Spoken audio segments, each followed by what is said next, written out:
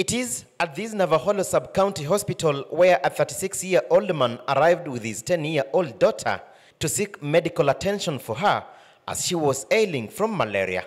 The girl was booked, and of course the only kin in sight was the father. Medics allowed him by her bedside. The man had ill intentions. When darkness fell, the monster in him swung into action and did the unthinkable.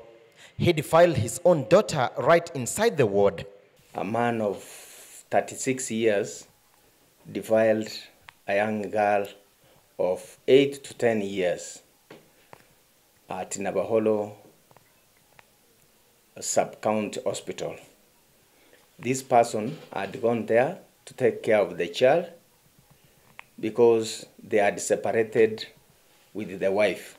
A caretaker in the ward is said to have caught the man red-handed in the act. He raised an alarm and alerted nurses and security personnel at the facility. The minor underwent medical examination and the report confirmed she had been defiled. It is suspected he might have been engaging in the act even at home, as he parted ways with his wife, and so the two have been living together all along. This person had carnal knowledge with her, and it has been confirmed by the doctor that he actually did it. The father had the audacity and tenacity to follow the girl in the hospital and assault her sexually. That's how we came to know about it. The man is in police custody and is expected to be arraigned as the Kakamega County Children's Department paints a grim picture of incest statistics. The girl has been placed in a children's facility.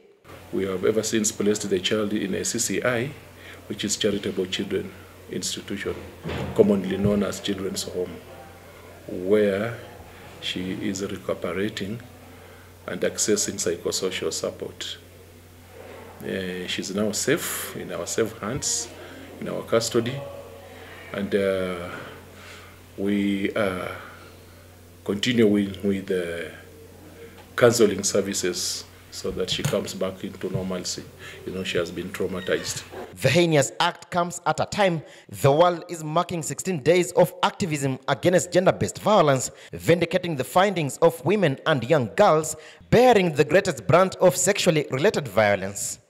Alan Ochanda, KTN News.